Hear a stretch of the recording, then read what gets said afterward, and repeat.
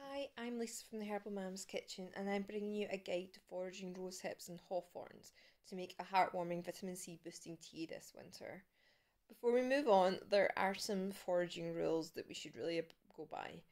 Hawthorn and rosehip have amazing natural medicinal benefits, but do some research first to make sure that the use of them won't affect any underlying health conditions or medication that you're on.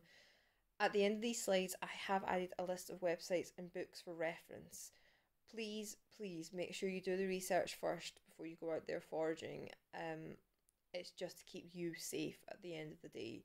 Only forage what you need, never forage from private land. And if you do know somebody that owns private land and you want to forage there, please make sure you ask for permission.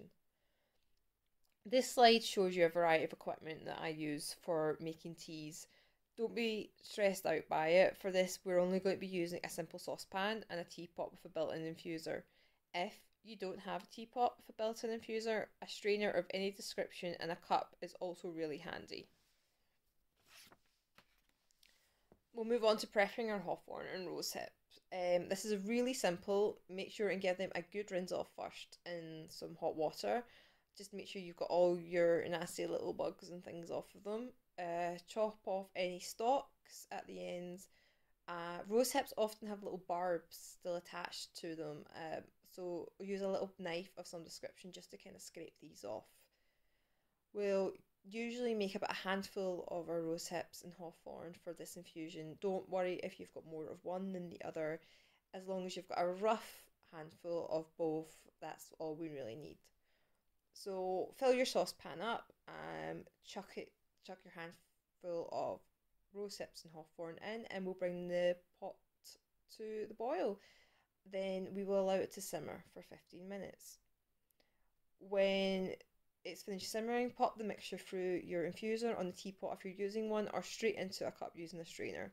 I prefer using the teapot mostly so I can keep the rose hips and the hawthorns infusing, but it's totally not needed. I like to have a pot of tea sitting next to me as I work away through the day. This is just a preference. You can pick up most of these little teapots really cheaply these days, so if it's something that you'd love to invest in, I would highly recommend. If the infusion though is a little bit bitter, I'm vegan, so I tend to use agave, or I make a homemade dandelion and honey recipe, which I would put through it. But if you're not vegan, some honey is obviously preferable for you yourself.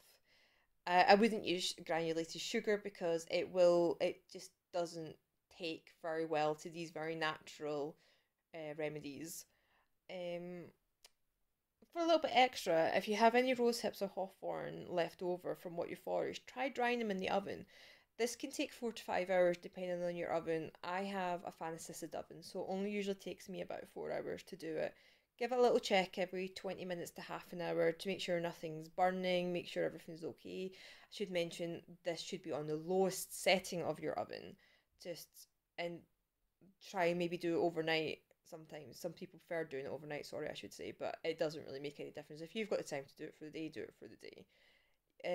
And this means that you can make your tea anytime you want, especially when the winter months start kind of passing by and these little berries are not going to be available. And it'll also only take you 10 minutes rather than the usual 20 minutes to do it from fresh. So, thank you for stopping by and having a listen to our video. I've added our Facebook and Instagram pages at the end of this if you kind of want to come along and follow us and see what else we get up to. We also have an Etsy page, the Herbal Mama's Kitchen Etsy page, to come and see what products we have available. So have a wonderful Christmas. Enjoy the rest of the Advent videos as they pop up, and all the best for the new year. Thanks very much for listening.